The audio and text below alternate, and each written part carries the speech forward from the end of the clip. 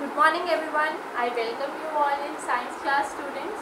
Students, today we are going to start one more new topic of chapter number 13. So the topic, before I introduce, let me ask you one question. There are many things around ourselves. Some are metallic, some are plastic, some are wooden. So can all the devices are made up of only metal, or can all the devices that we are using and that using the electricity to work are made up of plastics? Can plastic pass the electricity? Can wood pass the electricity? Can paper pass the electricity? And if I ask you, can metal pass the electricity? Yes, metals can pass the electricity. That's why there are many devices made up of metal. Can plastic pass the electricity through its body? No. Plastic do not pass the electricity through its body. So what we call them?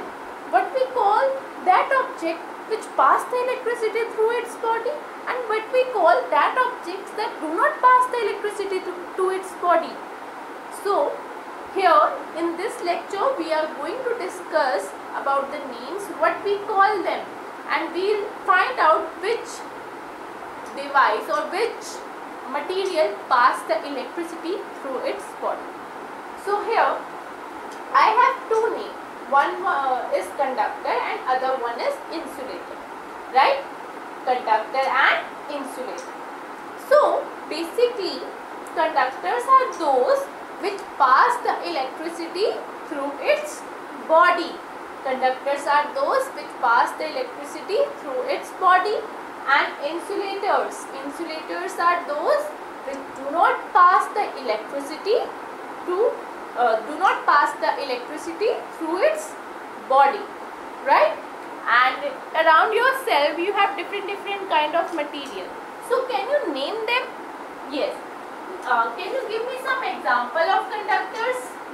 I told you conductors are those which pass the electricity, right? So metals are good conductor. In metals we have iron, we have aluminium, we have copper. Does water also pass the electricity, or a human body? Find out. Does water, whenever you are wet, your mom always say do not touch the switch. Why she always say like that? Because water can also pass the electricity. So we can write water is also a conductor. And now it's insulator time. Tell me some example of insulators. Plastic is an insulator, right? Wood, rubber, glass, all these are the insulators. Now how we can find out which one? I have some material and I need to find out whether it's insulator or a conductor. So I have one short activity for you. See guys, I have make one switch. I just joined battery cell with two contact wires, and I have a small bulb, and I have this wire, and this wire is made up of metal, and it's a metallic wire, right? And I need to find whether it's a conductor or an insulator. How will I find? So as you know, conductors are those which pass the electricity. Means if I join this wire, this red wire with this wire, if the bulb glows, it means this wire is a conductor because it's passing the electricity. So let's find it out.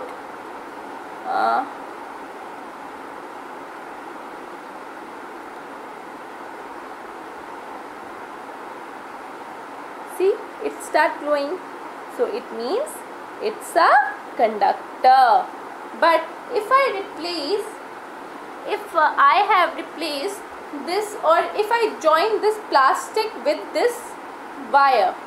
If I join this red wire with this wire, now does the bulb glow?